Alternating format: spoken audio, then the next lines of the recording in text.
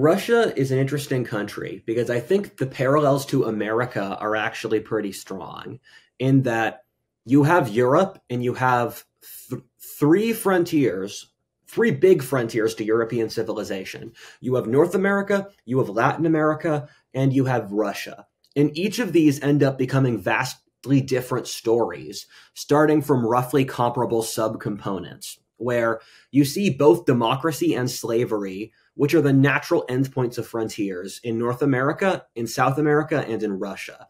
And the irony, though, is that the endpoint was very different, where North America became a Republican democracy based around universal freedoms, and we abolished slavery. Latin America became a caste society based around small oppressive elites.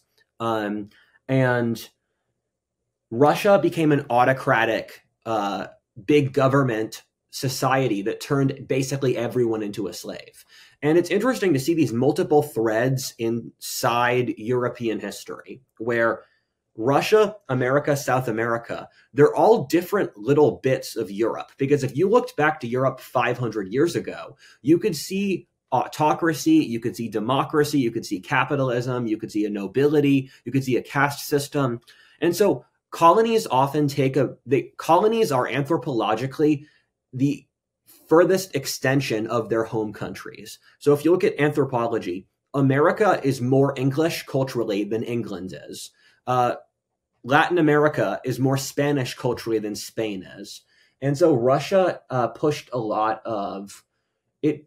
Frontier societies are very extreme. And so we're going to see that with Russia. And Russia they're one of America's top rivals now. It's not unimaginable that we're going to have a war with Russia in the near future. And in our parents' time, Russia was the great country that we feared. We were terrified of the Russians smashing into Western Europe, killing hundreds of millions or billions of people.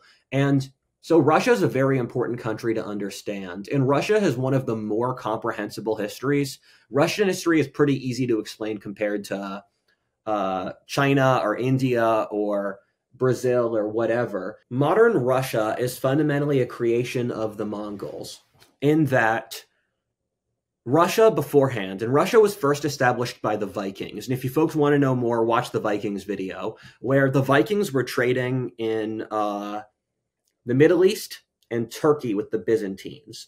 And so the river system between Scandinavia and the Islamic and Byzantine world was Russian. And so the Vikings, the Varangians is what they were called. So the Vikings established this state where they conquered the local Slavic population and gradually intermarried with them. So there's very little Viking Germanic influence in Russia now.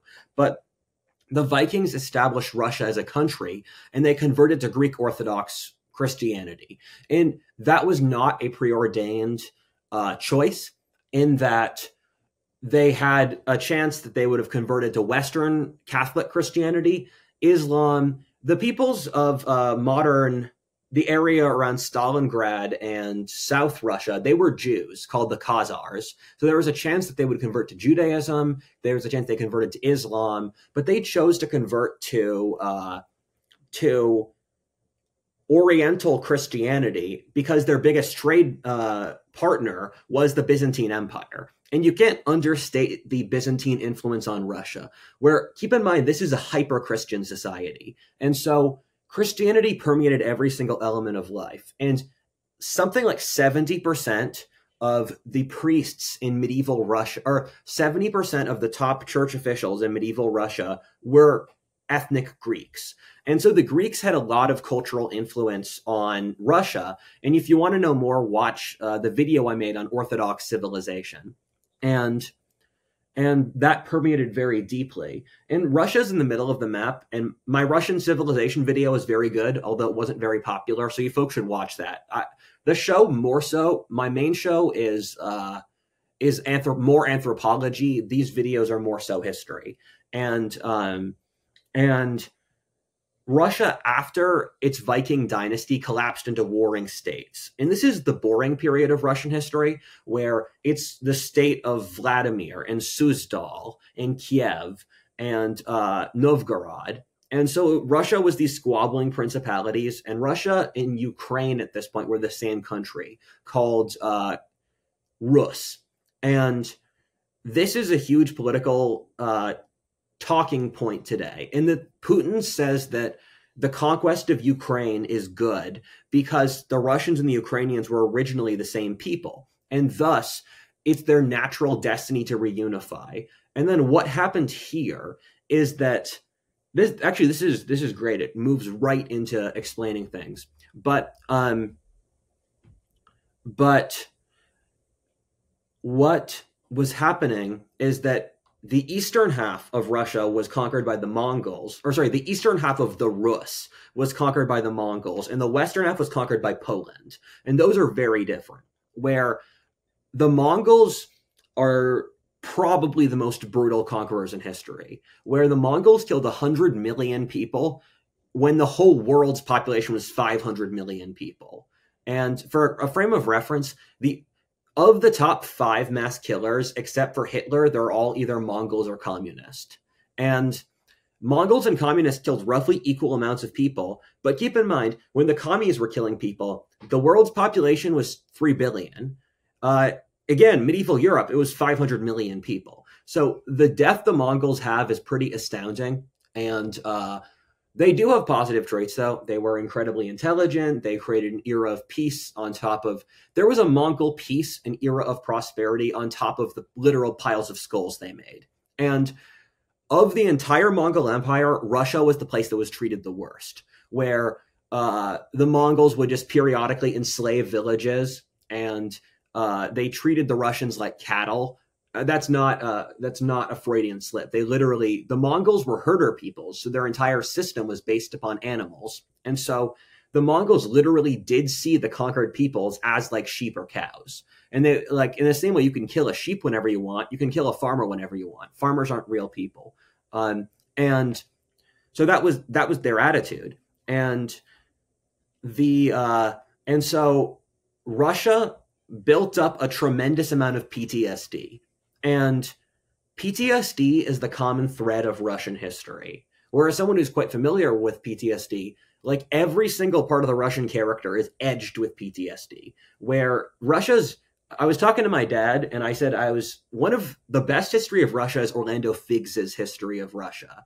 I was surprised how good that is, because national histories tend to be mixed bags, where if it's a history of a country, it's either really boring or really good. Eastern Europeans tend to be Eastern European national histories tend to be really good, though, because those countries are very nationalistic. So they care about making good narrative. But I was telling my dad, I stayed up late reading this book because it was so good. And he said, were you reading the history of Russia? Did you keep reading until you found something fun happen? Because Russian history is just endless brutality. And it's depressing as hell, where you get the Mongols, then you get the encirclement of the population, you get the Polish invasion, you get the Swedish invasion. Let's not get into spoilers. You guys will hear about this stuff anyway. The Mongols treated Russia absolutely brutally. They burned all the major cities down. They wiped out its intellectual class. And there was an important change that happened here, because Russia, before the Mongols, there was a pretty good chance it ended up like America, where at that time, Russian peasants were free. And for a frame of reference, in France or England or that stuff, in that time period, their peasants weren't free. So in the Middle Ages, Russia was a freer society than Western Europe was. And also, whenever Western European visitors went to Russia, they said the Russians are very optimistic, they're entrepreneurial, they're intelligent. It seemed like a good place. That was the vibe check from Western European tourists in medieval Russia. And on top of that, Russia had democracies. So keep in mind, medieval Europe had almost every country in medieval Europe had a parliament. And that's something we've written out of the histories. And medieval people legally, a lot of them, it depends on your social class. If you're a serf, things aren't so good. But for a lot of medieval people, they had more legal freedoms than we do today. It depends how you measure it. It skews among certain things and not others. But Russia was like Novgorod. North Russia was this very wealthy city state called Novgorod. It's near modern St. Petersburg. And Novgorod was a republic. It was run by the merchant class. Russia had property rights. So Russia before the Mongols, it could have ended up like America. And when you see Poland, Poland was a country of that time period, and Poland was the biggest country in Europe. It had Poland, Belarus, Ukraine. Poland had the largest voting franchise of any country in the world. 12% of Polish males could vote. And in Britain, the other most democratic country, only 3% of British males could vote. So Poland was incredibly democratic, but it kept 80% of its population in basically slavery, that being serfdom, which we'll get to later. And so Mongols took eastern half of Russia, and the Poles took the western part of Rus. And so Ukraine and Belarus became separate ethnicities because they were colonized by the Poles. When Poland, and it's weird, in this time period, Poland and Sweden and the Netherlands, all the countries people don't blink twice at now, they were legitimate world superpowers. Same thing as Turkey. While Russia or Germany, they were really weak in that time period. So the Poles were incredibly arrogant, and the Poles are a great example for what to avoid in that they really blew their 200 years of fame. The Poles made a bunch of very bad calculations that alienated like the Ukrainians and the Belarusians and that stuff. And over Russian history, there's this big debate over whether or not Ukrainians are ethnic Russians. And the Russians call Ukraine Little Russia, and that's the attitude they had for centuries. And Ukraine's been a Russian colony for centuries. The way that I see things is that it's as if the Confederacy gained independence, and the Confederacy was an independent country where, the genetic differences between British Americans from the northern states and the southern states is comparable to different European countries. So, and the South has its own history that goes back to Jamestown and George Washington and Virginia. And so the South conceivably could make a pretty good claim that they were an independent country, and they had their own culture and they're their own people. But Northerners would totally say, no, you're American. Yet, no, you broke off, you're American, you're going to get back here. And so that's the Russian versus the Ukrainian attitude. And the Russians built their governance system off the Mongols because the Mongols did something good to Russia, which is the Mongols crushed all of the warring principalities, and Moscow rose from complete obscurity. Moscow is on the frontier of old Russia, and frontier societies always do best. If you want to look at who wins the game, it's the country on the frontier that can expand against other non-urban societies. So that's why Britain won, that's why Russia won, that's why America won, that's why the Qin dynasty won, that's why Persia won. It's always the best strategy: expand against tribal groups, build up vast empire over tribal land, turn back into the civilized world and conquer it. And so Moscow was able to unify Russia because under the Mongols had picked Moscow as the country that collected taxes for them. And because Moscow collected taxes, it had the ability to coerce the other Russian states. And so on top of that, Russian governance is based off Mongol standards, where the Russian autocracy, where Russia was the most autocratic country in the world in the early modern period, that came from the Mongol precedent, where in Russia, the nobility, if you were part of the nobility, you were a government appointment. This is a huge difference in Russia and Western Europe, where in Western Europe, the nobility are native to that territory. They've lived in that town for 5 generations. All their power comes from their local land. In Russia, you're a political appointment. You show up, and your nobility is contingent upon working for the government, either in the bureaucracy or the military. So what this did in Russia is that Russia lacked any opposing social groups to the government, where the Russian church was completely controlled by the Russian monarchy. The military was completely controlled. There was no independent nobility. There was no independent merchant class. Russia is an example of like an entire society that's just big government. And so the nobility, when they would pen letters to the nobility, when they pen letters to the Tsar, would call themselves your humble slave. And that's the kind of culture they had. And in Russia, they would draft men for the army. And in Russian society, there's this ideal that you just serve your lord. That's your place.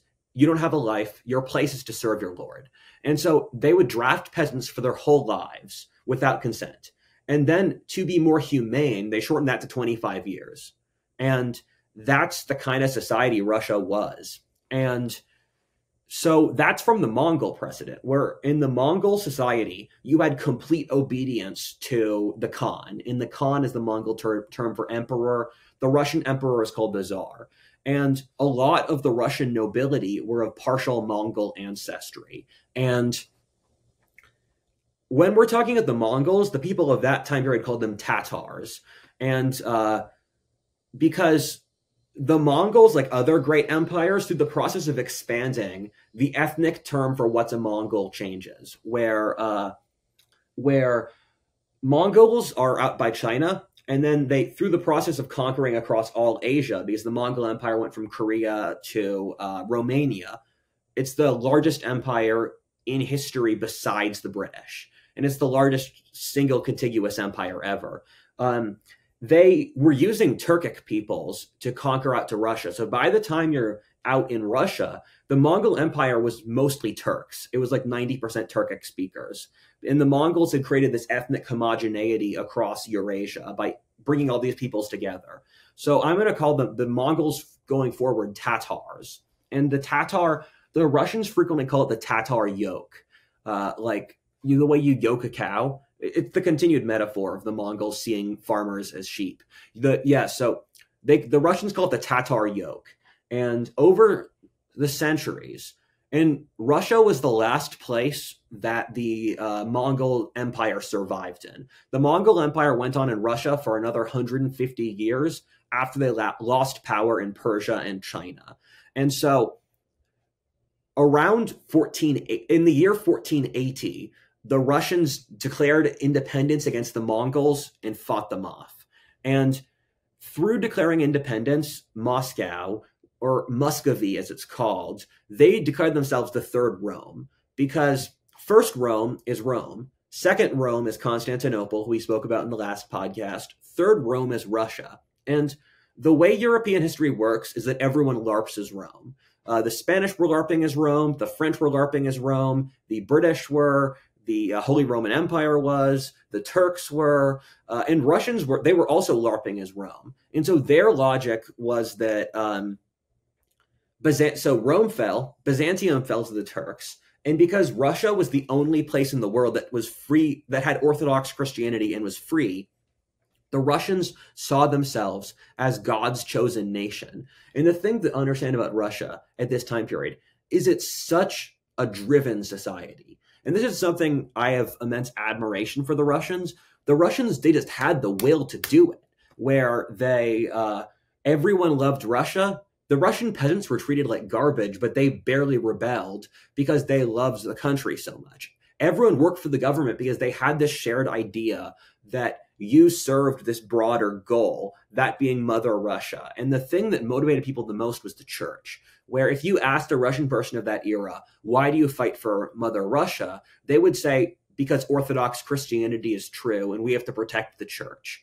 And so the church and the state were symbiotic in Russia, while in Western Europe, they fought against each other. And in Western Europe, the divide between church and state, between the Pope and the kings, this created intellectual curiosity, because when your two leaders were fighting each other, it means they had to develop arguments to counter the other. But in Russia, church and state are buddies, so you cannot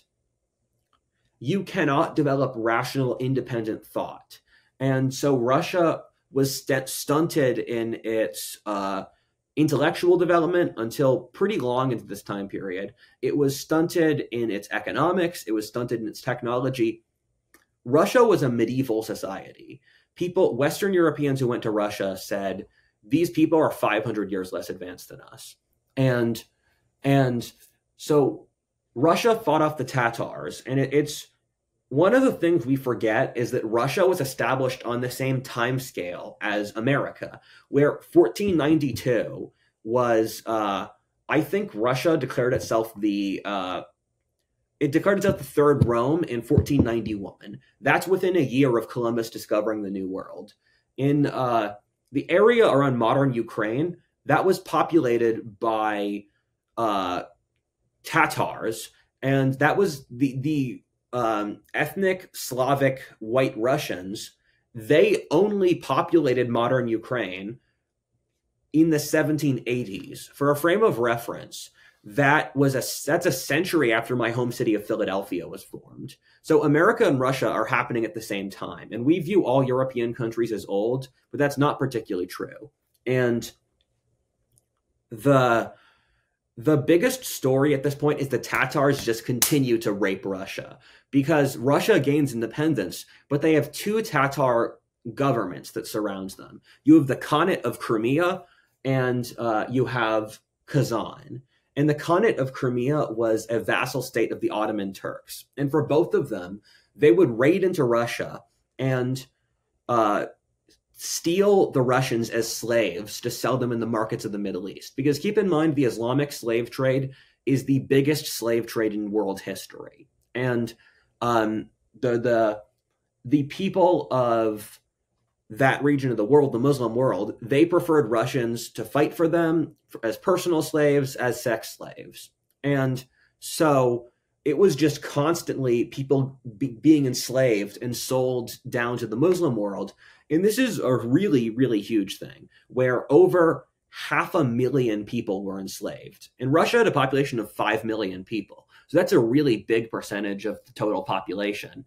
And that produced this real horror in Russia that it's like people were enslaved. And Russia had a population of 5 million people. So that's a really big percentage of the total population.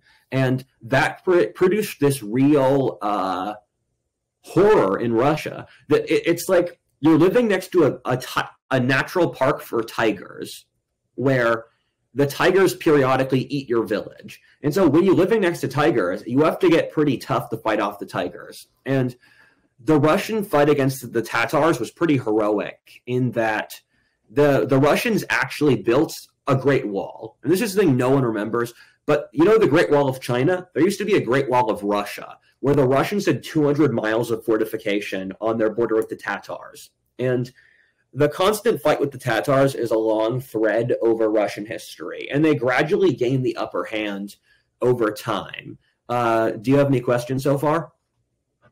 No, just trying to follow the story. Let's keep going. Okay, sounds good. So Russia was blessed with a handful of very good leaders that saved it. And if Russia hadn't had these leaders, it would be Brazil, where Brazil is a big country. It has lots of resources, but Brazil hasn't reached its potential in any way. And Russia's stuck halfway between an America and a Brazil.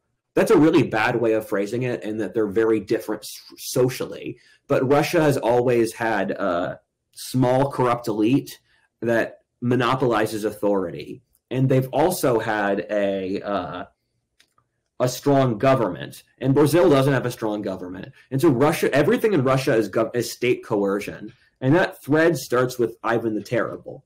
And there was this poll that Russian news put out like 20 years ago, and it's asking Russians for their favorite leaders of their history. And the top result was Stalin. So Russians' favorite leaders: Stalin, Ivan the Terrible, Peter the Great. All of these killed millions of people.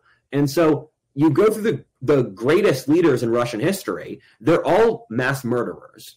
And that's a real mixed heritage.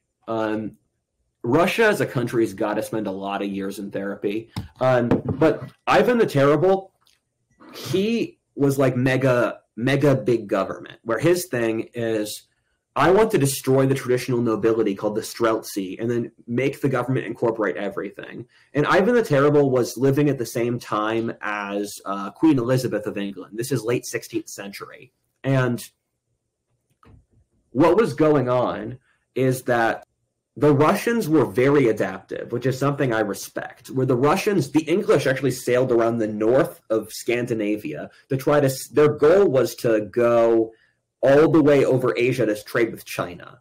But they discovered, it's funny that the English rediscovered Russia. Western Europeans forgot Russia was there. So the English rediscovered Russia. And the Russians, upon seeing the English, discovering England as a country, immediately set up trading with the British. And they immediately established, they're like, you're going to give us all your technology. We're going to trade you furs. We want to learn from you. And this is an admirable trait of the Russians. That was under the reign of Ivan the Terrible. And Ivan the Terrible killed millions of people, and he did so by trying to wipe out the nobility, trying to wipe out the independent church. He literally killed the patriarch of Moscow, that would be like killing the Pope. And so Ivan the Terrible, he built the new Russian state. He's called the Terrible for a reason, but with no Ivan the Terrible, as I said before, Russia is just Brazil. And so the biggest thing he did was the conquest of Kazan, where Kazan is this state in the Volga area.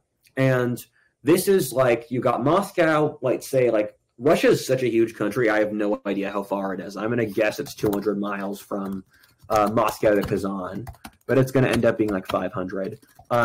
So Kazan was this Muslim state, and I apologize for the digression here. Oh, it's 500 miles. I got that. I guessed it wrong, and then it's funny. I knew I got the answer wrong, and then I adjusted to what the real answer was. This is a brief digression in which Soviet cinema is mostly trash, but their battles are awesome. Because keep in mind, if you're in a society without money or without a private economy, that means all filmmaking is funded by the government. And so Soviet films had insane budgets. And so there was a Soviet filmmaker called Eisenstein around the time of World War II under Stalin. And so he made movies about Russian history. And the thing that makes them worthwhile is the battles. And these are all free online. Like, you could watch this today if you wanted. Just look up Battle of Kazan, Ivan the Terrible, Eisenstein. And what they did for those battles is they had Red Army regiments. Some of these battles had 30,000 men in them. Just Red Army guys dress them up in historical uniforms. And so for the siege of Kazan, they build up the walls of Kazan. They build up real walls. And they have real cannons blow them up in real time. And that's just what Soviet budgets were like. And then they had another one about Alexander Nevsky, he's earlier in the period we're talking about. He was he was the prince of the North Russian Principality of Novgorod. He fought off the German Crusaders in the 13th century. So with that, they got thousands of men to dress up in medieval uniforms and then had them fight over a frozen lake. And so when you wanted to blow up a wall, you had to actually blow up a wall because this was pre-CGI. And so apologies for that digression, but it's so cool I had to say it. So Moscow conquers Kazan, and Kazan is their big rival. It's this Muslim Turkic state. So Russia did a pretty good job of incorporating minorities, actually. And which is something you don't really think about, but like in the amorphous, oppressive blob, there's equality because you're all slaves to the Tsar. And so Russia actually incorporated a lot of Finnish people because a lot of Siberia is inhabited by like Finnish peoples. And so 20% of the Russian genome is Finnish due to that. And they incorporated a lot of Turkic and Siberian peoples into Russian culture. The reputation goes that the Muslim peoples, like the Muslim minorities of Russia, are the most beautiful women in the world. I can't attest to that. But the Russians kept spreading east. And the thing Ivan the Terrible did right is that he got down to the Caspian Sea and he conquered the Volga Delta. And the Volga is to the Russians what the Mississippi is to America. And it's Russia's internal river, but it was in the area inhabited by the nomads. And so Russia started sending out settlers east. And then over the next 200 years or something, Russia colonizes everything from sea to shining sea, from the Baltic and the Black Sea to the Pacific. And this is a real strange process. And it's strange to watch because Russia, it can't move its western border at all, where the Russians were constantly fighting against more technologically advanced Western countries who would consistently beat them. But at the same time, the Russians are just smashing across Asia. And they did this with the group called the Cossacks. And the Cossacks are one of my favorite people in history. And they were land pirates, where Russia was installing serfdom. And serfdom is a social structure where you are the property of your lord. And serfdom in West Europe is not serfdom in East Europe. And the irony is that as serfdom in West Europe, watch the medieval video, died out, serfdom in Eastern Europe grew up. And because Eastern Europe used to be free and then it became serfs. And East European serfdom is it's much more comparable to Black American slavery than West European serfdom. Because West European serfdom is you pay your landlord rent in exchange for providing you government and for the property. And also you're not allowed to leave your landlord. East European serfdom is your family can be broken up, you can be sold, you have literally no legal rights, you're not allowed to legally, basically your landlord can whip, rape, or kill you, and you have no way to get back at that. And you hear horror stories where, for example, it was pretty common for the Russian nobility to keep harems of serf girls, basically use them as sex slaves.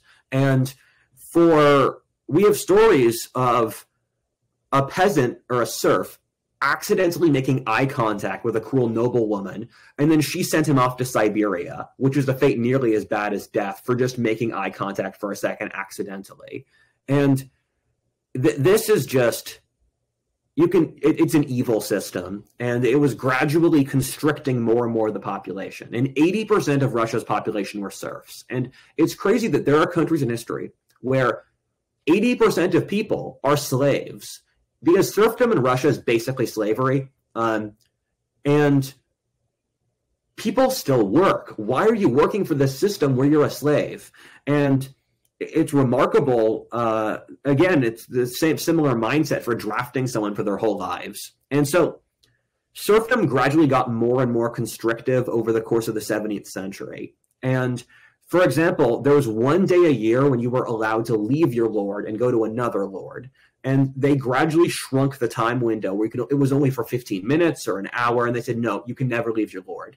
And that was part of the political compromise where, because Russia had a civil war, and the end point of the civil war, which we'll explain, was to let the nobility oppress the peasants. And so basically the Russian government cut a deal with the nobility. You can treat your peasants as slaves, and in turn you serve us militarily. And with the creation of serfdom, you saw the rise of its antithesis, that being freedom. And people were running away from slavery, and so they would go out into the southern Ukrainian grassland. And Ukraine was frontier at this point. There's one of the surprising, best history books I've read is McNeil's Europe's Steppe Frontier, 1500 to 1800. And it's a history of the Ukrainian and Romanian frontier against the Tatars. And it's one of the best written histories.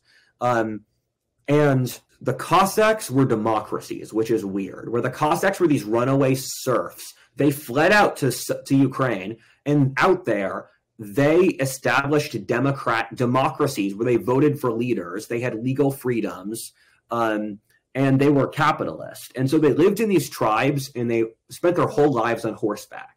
Because out in the grassland, in grassland cultures, you need to be on horseback because it's just it's how you walk around, it's how you herd the animals.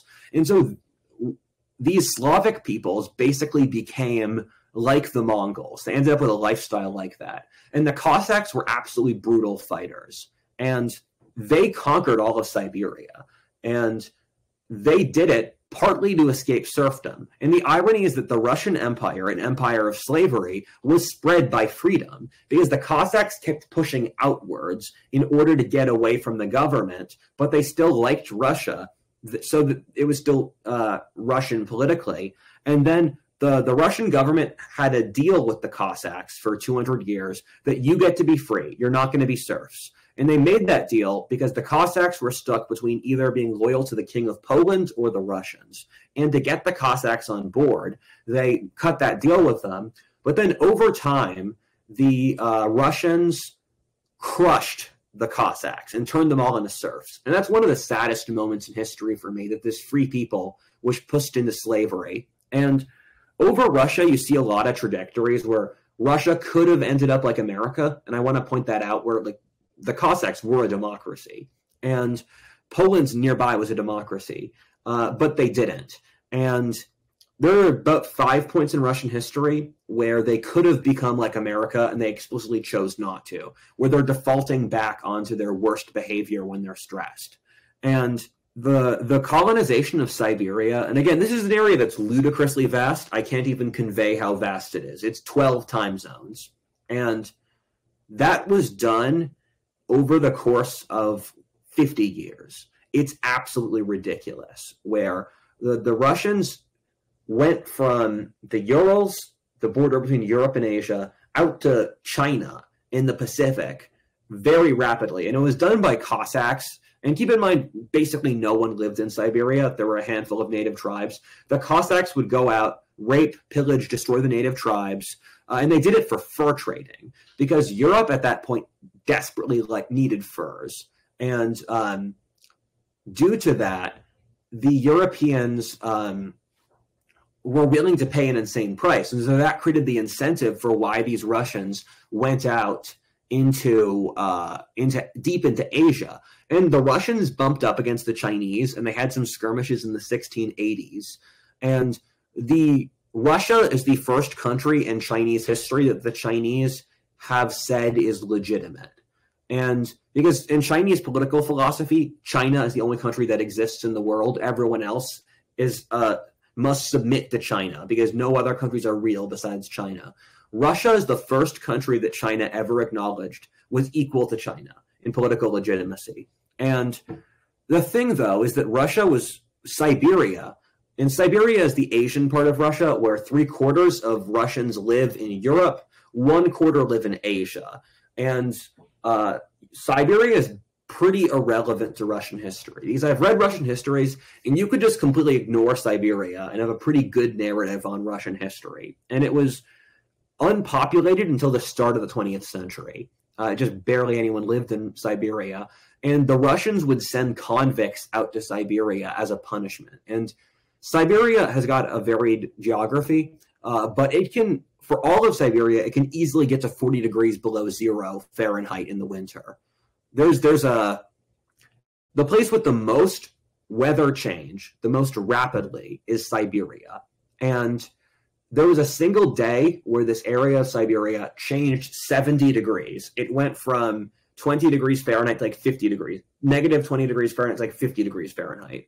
So Siberia is a very inhospitable place, although the Russians haven't really used it productively, where if you look at the Russian side of the border, it's got 4 million people. The Chinese side of the border has got 200 million people.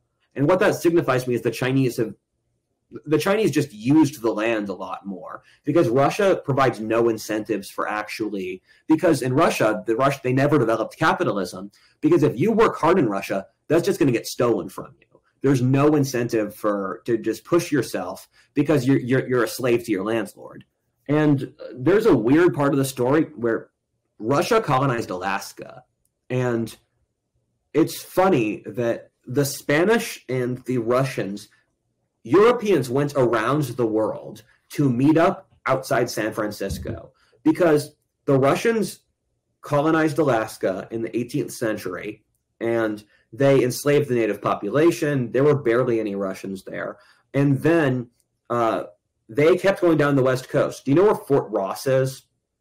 Fort Ross is it's a town outside San Francisco, and Fort Ross was a Russian fort. So the Russians had a fort outside San Francisco.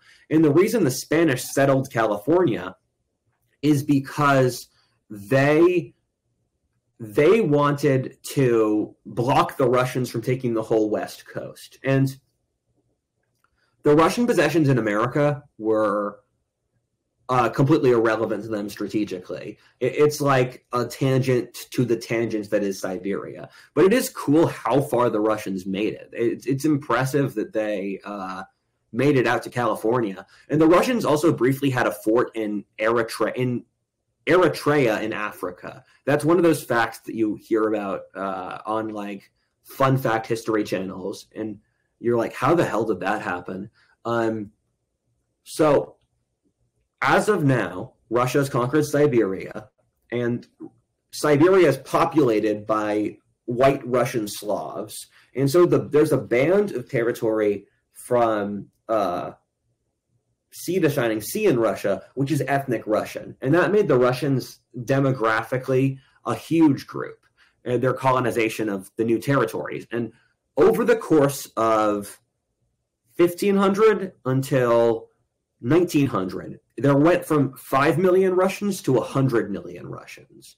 And for a frame of reference, that's what happened to America too. From 1750 until 1920, there went from 5 million Americans to 100 million Americans. It's the power of frontiers. And Russia became the most populous country in Europe, which they could then use to smash into their opponents west of them. Because the goal for the Russians was always to grow inside Europe. The conquests in Siberia were very nice and very cool. But if you were to ask the Tsar what do you care the most about, it's reconquering Constantinople from the Turks. It's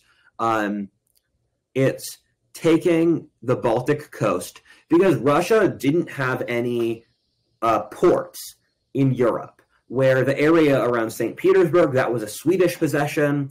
The area around the Black Sea was the Turks. And so Russia was this landlocked country, and because so much trade occurred through water, the Russians really wanted to get a coastline so that they could talk to the rest of Europe, because as of now they were blocked out. And the Russians, they had a little coastline in the Arctic Ocean, but I mean, the Arctic Ocean is the Arctic Ocean. You can't really trade there, or not on a significant scale. And for a lot of the rest of this video, it's going to be the Russians fighting Europeans. And the first major external threat the Russians faced once they pushed down the Turks, and this is a strange historic event called the Time of Troubles, because under Ivan the Terrible, Russia pushed outwards. But Ivan the Terrible is part of this very common historic archetype in which you often find with historic figures that they will spend and overdo things to basically to the detriment of their state. And so Ivan the Terrible pushed too far. He got slapped in the face, and Russia fell in a civil war. And this is funny, where you've got the false Dimitris, and there were multiple candidates for the throne, and they were jostling with each other, and people didn't know who the real candidate was. There was an impersonator. So an impersonator to the throne controlled the Russian throne. And in the middle of that, Poland, which was a big country, invaded Russia, tried to seize the Russian throne, and the Russian nobility supported Poland. And Poland nearly conquered Russia, and then the Russians pulled things back together, pushed back the Poles. And then Russia reintegrated under the Romanov dynasty. And the Romanovs ruled Russia from 1600 until 1900. And Russia didn't have a political crisis because the frontier with Ukraine and Siberia gave them so much space. And so the Romanovs created stability, and then they kept pushing outwards. And so we have Peter the Great now. And Peter the Great was a historic figure who's the most important person in Russian history. And he modernized Russia. And it's funny, we're running low on time, and we've front loaded the anthropology so hard. We're going to rush through the history itself. But you guys understand Russia. You understand what was going on, and we got the culture down.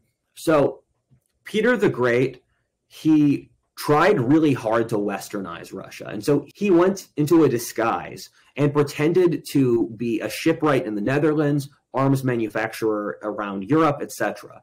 And so he brought all these Western experts into Russia, and the Western experts and the German ethnic minority inside Russia had disproportionate power. So Imperial Russia was a country that was trying to colonize itself because all these Western experts determined the culture. And the Russian nobility, they just became completely culturally unidentifiable to the people. Where the Russian nobility, they spoke French, they ate French food, they became very advanced intellectually. You have Tolstoy, you have Dostoevsky. This was this tiny westernized Russian elite on top of this giant medieval Slavic population. And that underlying resentment is what resulted in the Russian Revolution, because once you gave the peasants more power, it resulted in them resentfully attacking the Western-dominated social order, which resulted in the Bolshevik Revolution. Peter the Great modernized Russia. He killed millions of people. He solidified the authority of the state he made the state even more powerful, a continued theme, and he forced the Russian nobles to dress like Western Europeans. And Peter the Great is the most important leader in Russian history, partly for that, but he also fought off the Swedish invasion, where the Swedes invaded Russia, and they nearly conquered Russia. They were led under a brilliant teenage commander, Charles XII. And Charles XII, under Sweden was a military power. He knocked out Poland, Lithuania, Denmark, and he conquered almost all of Eastern Europe. And Charles XII nearly just defeated Russia. And so Sweden would have been this great Eastern European empire. And then Peter the Great was able to modernize his military because Charles XII won at the Battle of Narva. And then Peter the Great took several years to modernize his military, and then he beat the Swedes. And once Russia beat the Swedes, they became a great European power. And so they were able to turn Poland, Lithuania into a puppet state, where Poland, Lithuania had a bizarre constitution where if one senator disliked a bill, he could veto it. And so the Russians would constantly have people veto all the bills so that Poland wouldn't do anything. And Poland became this puppet state of Russia that, as Poland fell apart as a country, the Russians gradually consumed more and more of it. And they salami sliced Poland up into over the course of a century until Poland was completely consumed by Russia, Austria, and Prussia. And then this moved Russia pretty far west as a society, because Russia at this point, it had Poles, it had Ukrainians, it had Balts, and this meant that Russia was constantly dealing with West European culture. And the Russians oppressed all those peoples. They treated the Poles very badly. But Poland also changed Russia. When Russia conquered Poland, there were more literate Polish speakers in the Russian Empire than literate Russian speakers.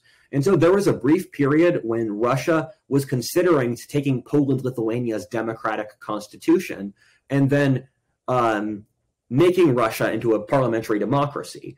What happened then, though, was that Napoleon invaded Russia, because Russia didn't like that Napoleon was conquering Europe, and Russia agreed to trade with Britain. And we're in 1800 now, where Napoleon then decided to invade Russia. And this is one of the greatest disasters in military history, where Napoleon, he launched an army of 1 million men into Russia, mixed army, French, German, Italian, Polish, and about, I think something like 10% of them made it back to Poland, where the Russian winter slaughtered them. Napoleon won all the battles, but he lost the campaign. And he just got completely fried by Russia. And this was the great moment that christened Russia as a great power, in that they had defeated the French. And so Russian armies walked all the way into Paris. The Russian armies got as far west as France. And so at this point, it was obvious to everyone that Russia would become a great country and that Russia was the great world power.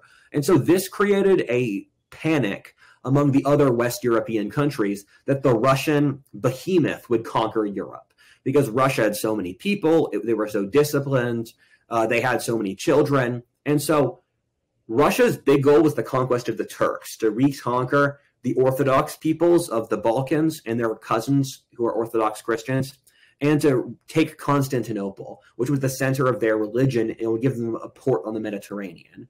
And so the Russians kept on fighting the Turks, and they pushed the Turks gradually south, making the Balkans into independent countries like Romania, Bulgaria, etc. But this started wars with Britain and France, where you have the Crimean War, where Britain and France wanted to protect the Turks so the Russians wouldn't get too big. And so the British and the French invaded southern Ukraine. And the Crimean War, not much was accomplished. It was besieging various cities in southern Ukraine. But what happened is that Russia was so humiliated by the Crimean War that they had to completely change, because Russia was incapable of supplying men inside their own country in the Crimean War. It was a complete shit show. The Russians couldn't, they completely failed because everyone thought Russia would dominate the rest of the world because they were so big. But what happened in Britain and France was the Industrial Revolution. The Industrial Revolution gave the British and the French the ability to massively punch above their weight versus the Russians. And so over the next 60 years, Russia completely changed as a country in an attempt to modernize due to the humiliation of Crimea. And so Russia over the next 30 years, it abolished serfdom, and the Russians showed genuine foresight in their leadership.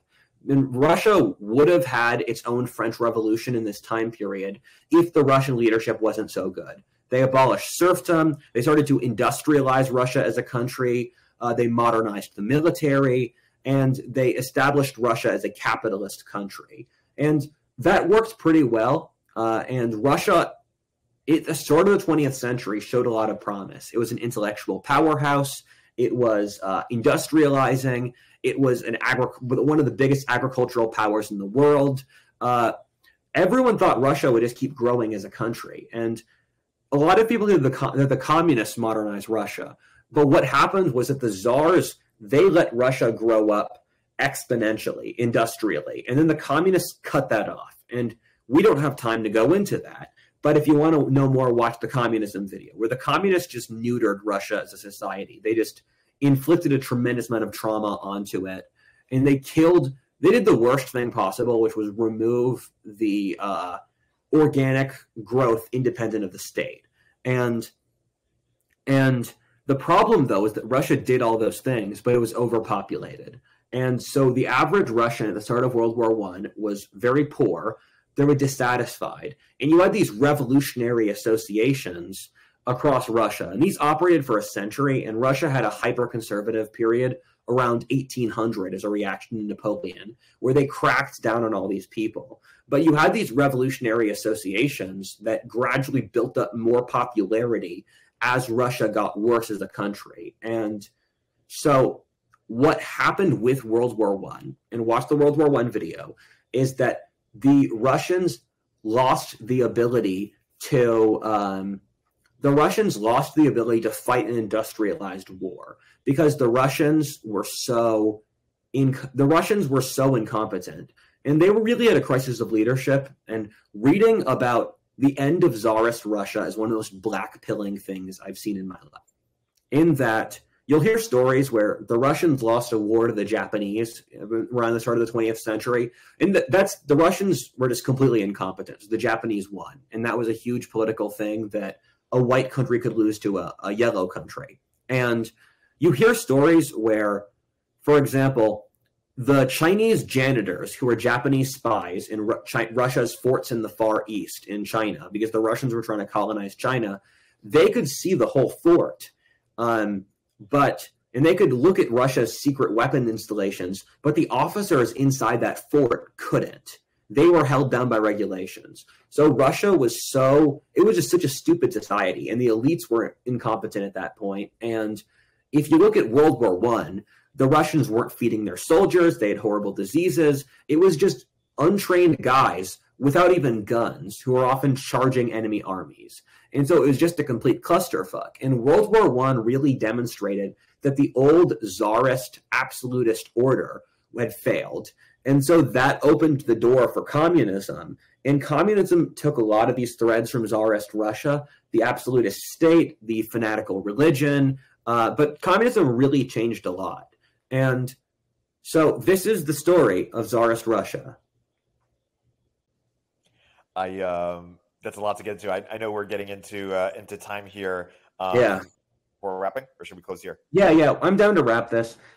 So the best history of Russia is Orlando Figgs's history. I lost it though. I can't find it in my library. Actually, I lied. Orlando Figgs has got the second best one. The best one is this one by David Christian, The History of Russia, Central Asia, Mongolia. This is legitimately one of the best written histories ever. So there's Orlando Figgs's History of Russia. There is Peter Turchin's War, Peace, and War. He's a Russian author. He has a lot of great stuff on Russia. And then I'm going to throw in Rise of the West by McNeill. This covers Russia really well. So that's Russia. Cool. Well, this is a great place to wrap. Roger, as always, a great episode. And until next time. Pleasure. Thank you.